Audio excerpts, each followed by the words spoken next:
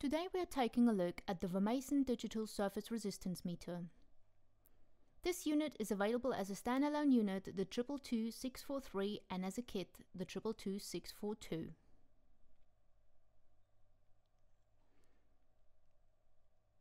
The kit includes a set of 2 leads, 2 2kg electrodes, 1 gator clip, a banana jack adapter, 2 AA batteries, and a carry case. Before first use, install the 2 AA alkaline batteries needed to power the meter. Ensure that the battery's polarities are orientated in the correct fashion to avoid any possible circuit damage. The 222642 digital surface resistance meter is an instrument designed to measure resistance to ground and resistance point to point in accordance with the ESD standard. The digital surface resistance meter also measures ambient temperature and relative humidity.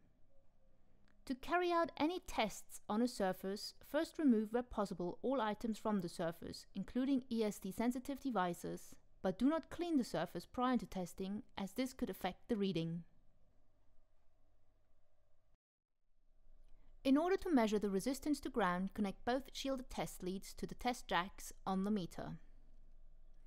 The black test lead's 3.5mm plug connects into the stereo jack, and the white test lead's banana plug connects into the banana jack.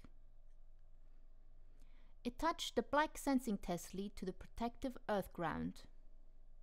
Use 1 2kg electrode on the other test lead and place the electrode on the furthest convenient point on the surface. Push and hold the test button until the surface resistance mantissa is displayed on the liquid crystal display.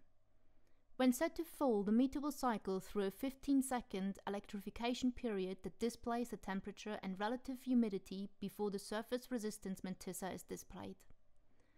When set to quick, the meter will skip the 15-second period and immediately display the measured surface resistance mantissa. Surface resistance zone values are expressed with a mantissa and an exponent of the number.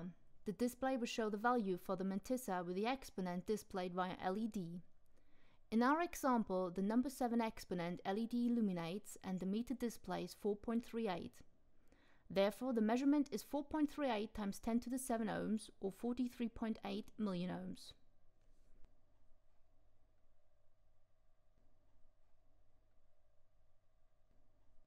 The resistance point-to-point measurement of a surface can be checked by using the 2 2kg electrodes. Place them on the most commonly used area of the surface.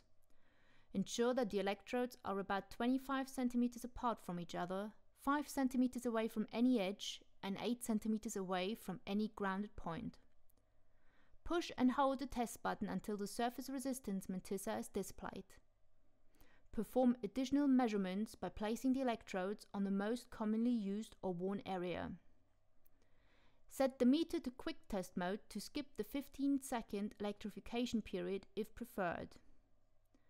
Should the most used area not be obvious, use 2 points near the center of the surface.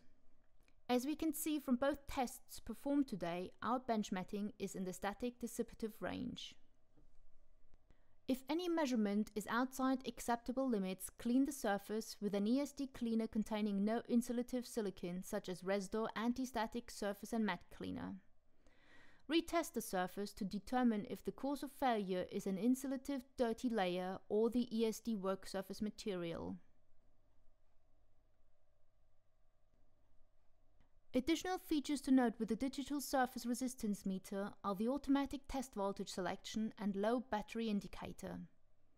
When set to auto, the test voltage will automatically switch from 10 volts to 100 volts when the measured resistance is 1 × 10 to the 6 ohms or greater. The function LEDs located above the push buttons will flash when the battery voltage drops to approximately 2 volts. This indicates that the meter's batteries should be replaced.